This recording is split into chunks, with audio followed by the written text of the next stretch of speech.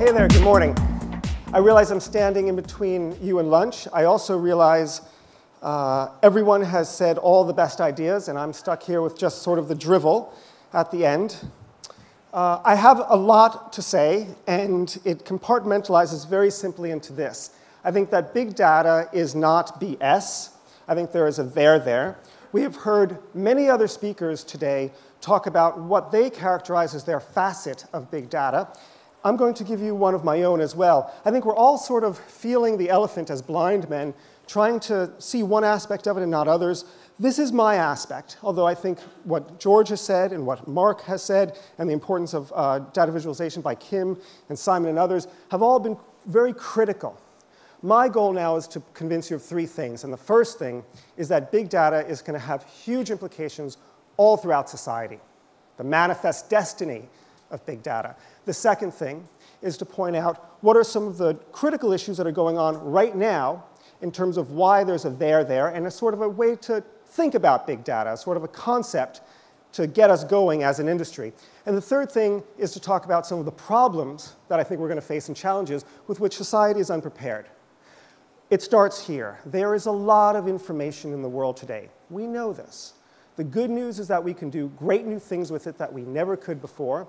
But the bad news is it leads to a whole host of new challenges with which society is unprepared. Let me begin by telling a story. The story is the story of Faircast. A few years ago, a computer science professor named Ora Netzioni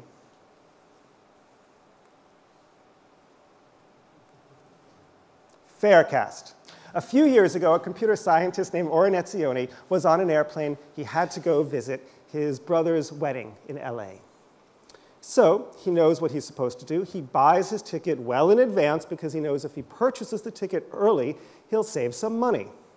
He buys it early, but 40,000 feet high, the devil gets the better of him, and he starts asking people around him on the airplane how much they paid for his flight. He's a scientist. He's a computer scientist. This is what they do. And lo and behold, as you can guess, lots of people paid much less than he did for the same ticket. And of course, they bought it much, much later than he did. So he's incensed. And he thinks to himself, if only I could decrypt the method for airfare madness and empower customers and consumers with this information to know if they should buy the ticket or not. And then he stops short and realizes, actually, I don't actually need to know the reason why someone's buying a ticket or not, or why the airfare changes. What's the algorithm that the airlines use? All I need to do is have access to the data. Because if I look at what other people on the flight have paid and whether the price is likely to go up or down before departure, I'll know whether the price I'm seeing online is a good one or not, whether I should buy now because it's likely to go up, or if I should wait because it's likely to go down. He gets 12,000 pieces of data by scraping the internet, runs his algorithms and regressions, and lo and behold, the thing works. Gets venture capital money, creates a company. It's working well, saving consumers lots of money every time they purchase an airline ticket. Around 2008, he's crunching 225 billion price flight records with which to make his prediction. When he realizes it's not just for airfare. He can do this against hotel rooms. He can do this against used cars. Anything in which there is high price variability and lots of data. Because as he adds more and more data to his model, the prediction gets better and better. In 2008, Microsoft knocks on his door, and he sells the company for $110 million. It's now Bing Travel. The point here is that this is something that he couldn't have done in the past, because the technology didn't exist. 10 years ago, it would have been impossible for him to create a business like this, but now he can. But it is also certain that when the airline reservation system was created by IBM for American Airlines in the 1950s, they never thought that this information could be used to lower the price of tickets if empowered in consumers' hands. So what does this mean? First, in big data, data has become the raw material of production. It is a new form of economic value. Why is this happening? Yes, the technology is possible. We have faster processors. We've got better algorithms. We have Hadoop. We have lots of tools that we didn't have in the past. And of course, the data exist. We are datifying the world, rendering into data form many aspects of living that normally couldn't have been captured in data form and therefore analyzed and processed. But also, it is about a shift in mindset. To think about data, think of it this way. What is big data? Things that you can see in a large body of data that you can't see in a small one, with which you can transform businesses, transform organizations, change the relationship between citizens and government, and more.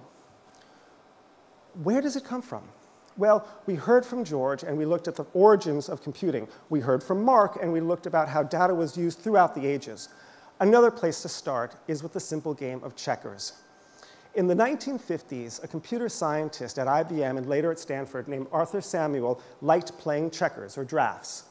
So he programmed a computer and software with which he could actually play the checkers against the ghost of the IBM 710 is in the room. So Arthur Samuels is now playing checkers and playing against the machine, and he's having lots of fun doing this.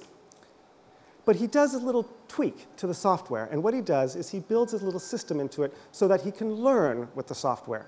And what the computer does is it calculates the board at every single moment. What it's doing is it's looking at the likelihood that a particular board configuration is likely to be a winning board or a losing board. And then it does this again and again at every single move so it can determine what its move will be depending on whether the probability is that if it makes this move as opposed to another move, it will create a winning board or a losing board. Arthur Samuel leaves the machine to play itself. It creates more data. More data makes the prediction accurate. By the time it ends, around the late 1950s, this man has created a machine that can exceed its own talents at what he was trying to do. That is, if you will, the origin of machine learning, a branch of artificial intelligence, which is a branch of computer science. Big data is wider than machine learning, but if you wanted to look at one particular facet of why the data is so important, that simple principle would be where you would start with. Keep in mind, this was 50 years ago.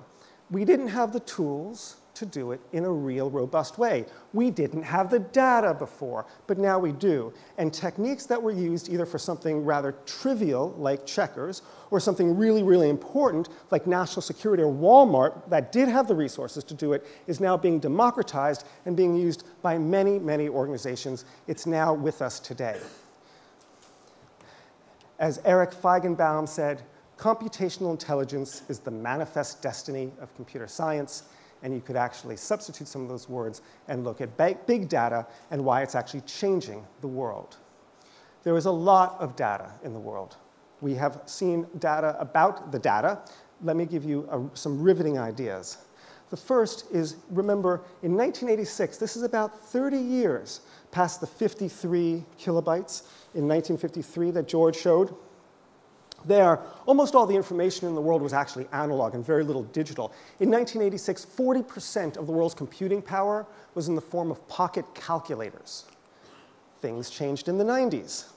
By then, we saw the amount of analog storage grow, but also the amount of digital storage. Obviously, the point is that linear growth grows linearly, but exponential growth grows exponentially, and the amount of digital content has subsumed the amount of analog content. This data is from 2007. The amount of data roughly doubles every 3 years. Yes, lots of different data about whether it doubles or not. This is from the University of Southern California, Martin Hilbert. And so if you think about in 2010, the green portion was twice as large, and the little gray portion on top was half as large. And then do that again. Double that again for 2013, and you get an idea of the scale with which we're talking of data. Mark told us about how the amount of books has grown massively because of the printing press, and so too we see these same trends coming on today. The term big data has been with us. It's not totally new. Yes, it started to be employed around the year 2000 by people in the astrophysics community and by scientists in biotechnology because their data sets were so huge, and that's why we're talking about the term today, because it's jumped over from the sciences. But even the sciences has dealt with information overload problems for so long. Obviously, little science, big science was a classic around the 1960s, suggesting that this has been a problem that we've faced for a long time, and we still will. More isn't just more. More is different. A change in scale leads to a change in state. A quantitative change can lead to a qualitative change. And what we're seeing is big data address lots of problems and be applied to new areas that we could scarcely imagine in the past. First, big data is obviously, it's big. It's not just that, so it's a deeply misleading label. Who wants to pin their colors to the mast of big data on big? Don't, but it's a good place to start. So in the first area, we can see that sumo wrestling, the national sport of Japan, we have identified match fixing in this one area because Stephen Levitt at the University of Chicago has able to look at the data, all of the wrestling matches in sumo for an entire decade, and statistically shown pairings in which there's no other way to explain why one wrestler would win where another one would lose, except for the fact that matches are being thrown. Likewise, big data is fast. 2/3 of the trading on the New York Stock Exchange, in all US equity markets, is done by algorithms. Big data is smart. You can take your phone, you can put it up into a noisy bar, and Shazam and others will tell you what song it is that you're listening to. Big data is predictive. At the University of Ontario, Dr. Carolyn McGregor is taking all the data that used to stream into machines and then stream out the back end and just get wasted and never reused and apply it to neonatal care, premature babies, in which interventions are incredibly important to catch problems early and to address them early, to see if treatments are working so that you can use lower doses and actually respond quicker. She's able to identify infections 24 hours before the manifestation of the symptoms appear so that you can address it sooner and children can survive. Big data is recursive. What does recursive mean? Well, think about if I was to take the name Ed Dumble and type it into the Google search engine. Ed is one of the conference co-program chairs, and I would misspell his name with 1 D instead of 2. Now, there's nobody at Google who works in their spelling department that told the Google algorithm how to spell Ed Dumble's name. The system knew, the system learned. It learned how Ed spells his name firstly because it was able to look at all the data and treat them as signals into what is correct and what is incorrect. Secondly, it was able to look at all the interactions with which users clicked on the website and treated those signals as well and could tell what was correct or what was not. For example, if there was a reference to Ed Dumble with 1 D and it wasn't our dear Ed who's backstage right now, and I go back and do another search to Google, Google knows that I didn't get what I was looking for. But if I never return to Google, it can infer that I found the correct website, and that indeed was the person I was looking for. I should also add, Google applies that system, that methodology of learning from user signals to everything that it does, such as Google Translate, Google Voice, etc. Big data is recombinatory. It's taking different data sets and merging them together to do new things. Big data is ubiquitous. We're putting sensors into all sorts of things. Vehicles are driving themselves and alerting emergency services when there's problems. It's looking and monitoring the engines of the car, so if the pattern shows that there's too much heat or too much vibration and that pattern matches problems of known breakdowns, it alerts the driver to the fact that you need to pull into a service station because there's a part that's about to fail, not one that already has. All of these things have incredibly important economic implications. The first one is that where the 20th century was the world of automation and the assembly line, in which labor and manual labor got displaced by technology, here it looks like these algorithms and big data might actually jeopardize many white-collar professionals who are working today. But there's new opportunities in addition to those worries and new rules. The first of the new opportunities is in the area of, say, social data. Let's look at one area, finance. FICO determines whether it's a credit score, whether you can repay a loan or not. But what if a better signal whether someone's going to repay a loan is their social graph? If your friends are more likely to repay a loan, you are too. Suddenly, all the metrics of a 50-year-old company based on looking at the signals of loan repayment could be shifted to a new company, and the value of the social graph could be placed there. These are the sorts of ways that big data is upending traditional industries. But there's lots of new worries as well. Typically, we've thought of it as privacy, big brother. But a new way of thinking about some of the problems is going to be minority report. If we have algorithms that can predict the likelihood of one behavior, such as an Amazon book recommendation, why wouldn't law enforcement use that to see if our predictable ability that we might actually commit a crime? And in fact, these sorts of systems are already being used today. There's a branch called algorithmic criminology that is studying just these sorts of things, not as science fiction, but as real-world issues. So if you think about it, the worry is not just privacy anymore, but propensity. Whither free will in this universe? These are the ethics of big data that we all need to confront because society is going to need to think about just these things. It means that we're going to need new rules. The default setting of society has shifted. There was a book a few years ago named Delete by Victor Meyer-Schonberger that made the point that the world had shifted from a universe in which things were forgotten to a digital one in which it was very easy to remember things.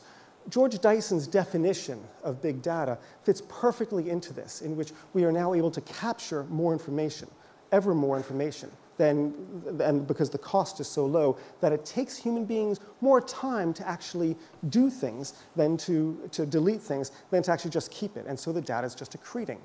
We've seen this sort of shift with copyright. We used to protect content in media. Now we want you to share the content on the bottom of our articles. Likewise, on social media, privacy rules were founded on the idea that you want to protect information and not share your personal details. Social media, like Facebook, suggests that you want to keep it open. And so too with big data. The world used to be something where you had to proactively decide to measure and capture and quantify data. Now it's going to take a lot of effort for people to decide not to. You're looking at an RFID tag right now that is actually the size of the indent of a fingerprint. We are in a new era, just like in the space age, in which when we had astronauts lift off into Earth and go into outer space, you could imagine that they were looking down on Earth wondering, the world has completely changed. But when they landed back on Earth, what they needed to do was to fill out a customs form for all the things they were bringing back. And if you thought that Commander Armstrong felt like, maybe the world has changed, and that this really isn't the right possible form with which to do these things, you can imagine that there was also indeed a regulator behind it who said, maybe this isn't the right thing either. Yet we are still trying to work our way through some of these problems. The printing press begot free speech laws. What will big data beget? What are the principles that we need to preserve? What is the most precious thing that we're going to need government with which to sanctify in this new era? When Socrates drank the hemlock because he had corrupted the youth of Athens, he couldn't appeal to free speech because it simply didn't exist as a concept. The printing press enabled that. What's coming up? Well, everyone has their guesses. I'm presuming that we're going to be in a world of trillions of sensors everywhere, measuring everything we do from our health to the environment. But when you think about it, the sensors are really us. It's every walk that we take, every heartbeat, our mobile phones everywhere. It is an infrastructure we're laying. It's going to happen without warning. Society is deeply unprepared. Thank you very much.